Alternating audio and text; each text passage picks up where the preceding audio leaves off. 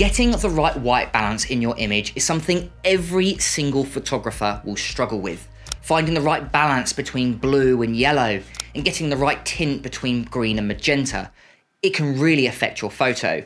So today I'll share with you one trick to get instantly better white balance in your photos just using Lightroom. And I'm going to start right now. Now, like I was saying at the start of the video, white balance is one of those things that I know a lot of photographers struggle with. Finding the right white balance, especially if you've shot in auto white balance, can be incredibly challenging.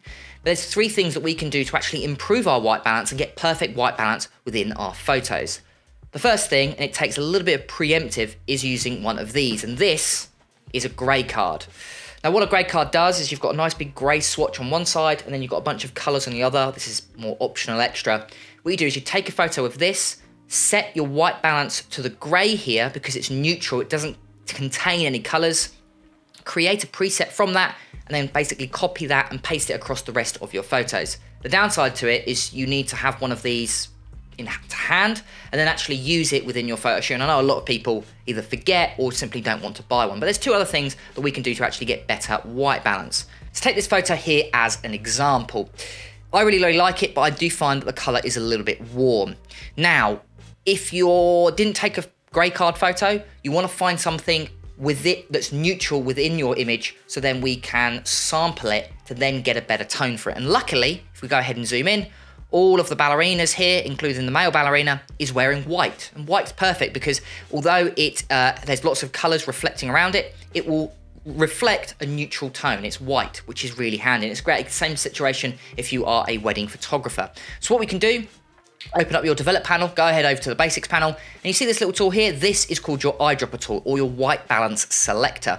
If we go ahead and select it, what we want to do is find something with a neutral tone in it. Now, if we look at the bottom of the targeted picker, you can see that we've got these numbers. And you've got R, G, and B, and that's your red, green, and blue. What you want to do, you want to hover over a color that offers the same value across all three red, green, and blue swatches. So you want to find a number that's roughly the same. So for example, here, you've got red of 90, green of 86 and blue of 79. So you can see that's not going to get us the right white balance. So if we move over here a lot closer, 95, 93 and 89. So what we're going to do is find the color that offers the most neutral tone, and here looks pretty close. 80, 76 and 69. They're within 10% of each other. So what we can do now is go ahead and click. As you can see, the whole photo has now been adjusted, choosing that color as a specific hue. And we can see that although it's fixed most of it, it has got a little bit of a green color cast to it. So there's one more thing we can do to get better white balance, and that is to use the histogram. We actually discussed this in a previous video. The histogram is an incredibly powerful tool that I think a lot of people underutilize.